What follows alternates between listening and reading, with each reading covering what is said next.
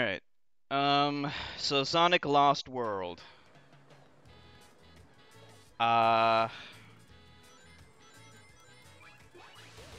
I, long story short, this game is like, it's average leaning towards bad. That's the best way I can summarize it. But it's not total crap. Um, and the funny thing is, I really, really want to like it too. Oh, great. I think I got a game over from that. Yeah, I think I did. Yeah, it's alright. That's okay. Um, what makes this game bad is the control. I mean, well, there's like a couple of things that make it bad, but the control is really what breaks the game. Because control is so important. If you can't control your character very well, then it doesn't really matter what the rest of the game is like, because you're controlling your character the whole time. The control, the movement. That is so important. If you can get the control and movement down, then you've already gotten 80% of the game, maybe even 90% of the game down. So, what makes the control in this game bad is a couple of things. So, as you can see, like, I'm not so terrible at this game. I'm actually pretty good at Sonic games. But yet somehow I manage to hit enemies all the time. And part of what makes you hit enemies more often than not is the bad lock-on system, the homing attack. The homing attack in this game is terrible, and also the parkour, and also his limited jump. So you really can't tell here, but like his ability to, the distance he gets when he's jumping from like a standstill is really bad. I mean, I think when he's up to full running ability, like he jumps a little bit further, but as you can see, it's not really that good. And this is especially egregious in the 2D sections of the game.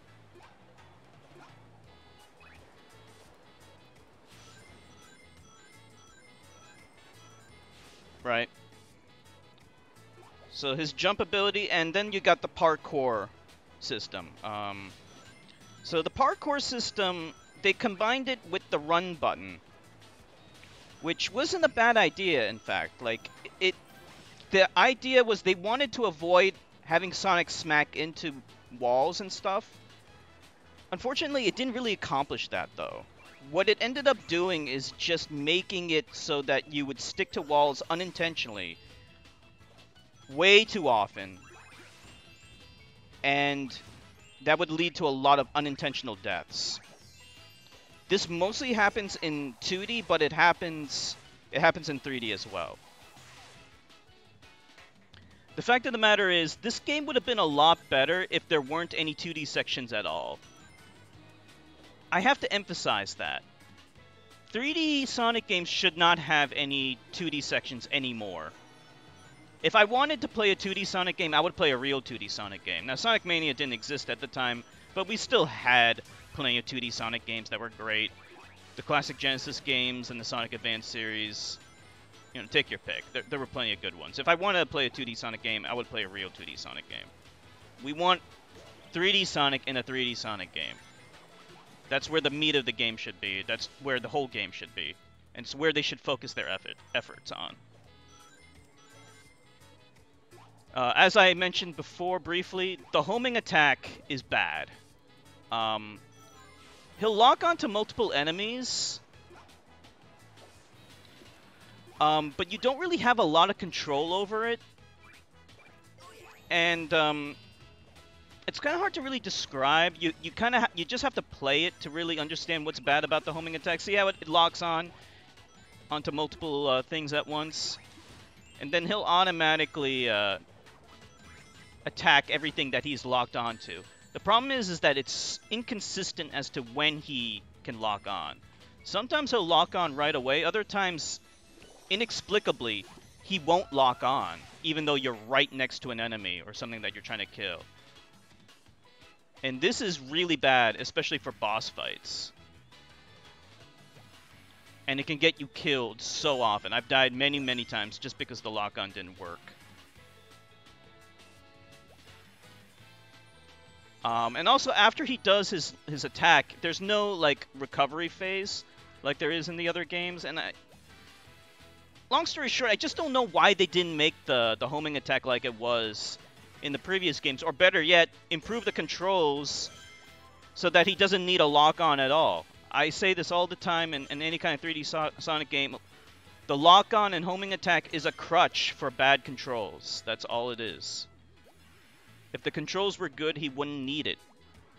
And, you know, you can make the enemies larger so that they're easier to hit. You know, whatever. There's so many ways they could do it to get away from the crutch of lock-on. And I think it's about time we moved away from it. Now, like I said, I really, really wanted to like this game because, like, it's actually, like, a very pretty game. I mean, it's not, like, the greatest looking game. It's not even the greatest looking Sonic game. Sonic Unleashed looks better, which is odd because it's much older than this game. But it's on the Wii U. Hey, Forsaken, what's up? I'm in the middle of my review. It's just kind of weird, you know. But you know, I still think the graphics are pretty good. And I really like the art design of the levels themselves. I think they're pretty good. Unfortunately, the level design is not good. All the levels are these weird tubular, like, they're like cylinders. All the levels are either cylinders, and when they aren't cylinders, they're very flat and boring. You can really see that in the desert level. You know what? Actually, let's go to the desert level now, so I can just kind of show it off. You know, when you play the other Sonic games, there's rolling hills, there's multiple pathways, and you know, there's dimensionality. Even in the 2D games, there's so many different kinds of terrain. It's not just a flat, bland environment. And look at this. See, like, this is still technically a cylinder. Actually, it's just a big one. But as you can see, like, there's no hills. It's all very flat and bland. You know, there's no slopes, no nothing. So, you know, that really takes away from it. I really don't know why they decided to go with this. It's really was unnecessary. Now I'm going to talk about some of the controversial things, like the run button. Really needs to be talked about. I actually think the run button is a good idea. Like, you can walk around normally like this, and then when you hold down the run button, you can run. It's a good idea, and I think it should return. It's just they implemented it poorly here. You know, when you go near a wall, like, he automatically runs up the whole damn thing. I am literally... Okay, I'm pushing towards the wall right now, and then I hit the run button, and then he automatically runs up the whole damn thing.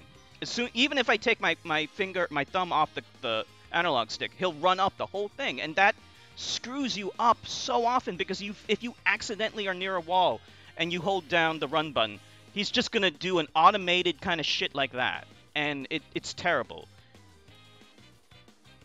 So if they just improved that, it would have been so much better.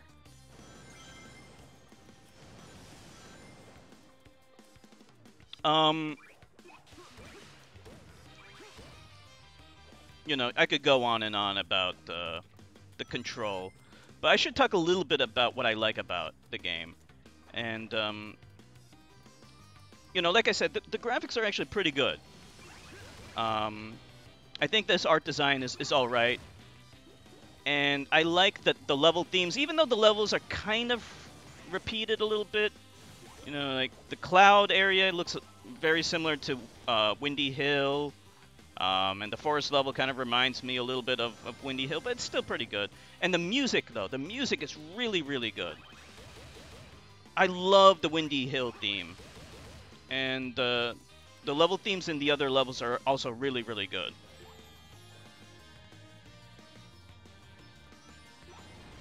Oh, great. Right when I'm doing the review, it decides, the video decides to kind of freeze up on me. Hold on. Just my luck, too. Might be able to recover. Okay, there we go. Um, yeah, and look, it's not the worst Sonic game. And it's unfortunate that I have to kind of assess its quality, or describe its quality rather, by comparing it to worse games. But like, it's not as bad as Sonic Unleashed HD, and it's not as bad as Sonic 06 um, or Shadow the Hedgehog. Okay, here's another stupid thing, okay? Since I'm on a roll, it makes you wall run sometimes in order to get through the levels, right? So here I am. How do I get up here? It's so dumb. Like it wants you to do that, but it just feels so unnatural. You're gonna be struggling with the controls so much, and you should never do that. Like, wall running and wall jumping shouldn't be hard. I mean, you can kind of get used to it, but you never really get fully used to it, because it just feels so unnatural. And like I said, it's kind of hard to describe why it's bad. You really have to play it yourself to understand just how bad it is. But I wish it was so much better, because it had so much potential. And yeah, it's better than the aforementioned games. You know, aesthetically, storyline-wise, like, there's actually some... The story's stupid, but it's mostly inoffensive. There's actually some genuinely funny parts that made me laugh, but it's not how a Sonic story should be. You know, the game just doesn't take itself very seriously, which I guess makes sense, but you know, it's a shame that a 2D Sonic game like Sonic Mania or Sonic 3 and Knuckles is able to tell a much better story without uttering a single word. The main bad guys in the game are like some weird... They're just like... They're so generic looking. I forgot what they're called. The Nefarious Six or whatever, Sinister Seven, whatever. They just look like Pixar rejects, honestly. Like they look like bad designs from a Pixar movie. They're so uninspired. They're boring. They're very cliche. You know, if you compare them to the hard-boiled heavies from Sonic Mania, now that's how you do new enemies right. But not these guys. Other than that, the voice acting is actually pretty decent. For a Sonic game, I guess. I mean, it's not terrible. It's just, you know, the story's not good. So, and, oh yeah, the difficulty. I should mention the difficulty. This game is so cheap. It can be so cheap at times, and unnecessarily so. The Deadly Six is what they're called.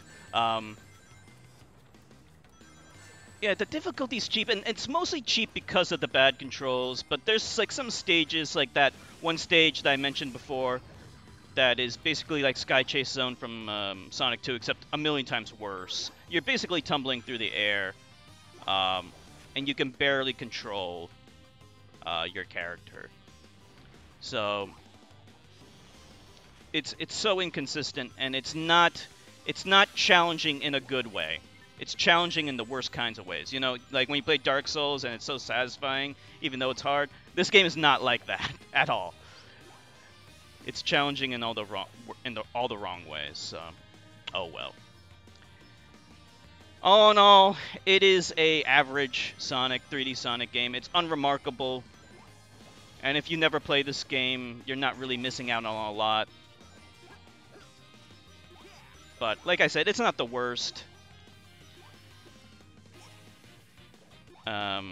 But it should have been so much better. And that is all I gotta say.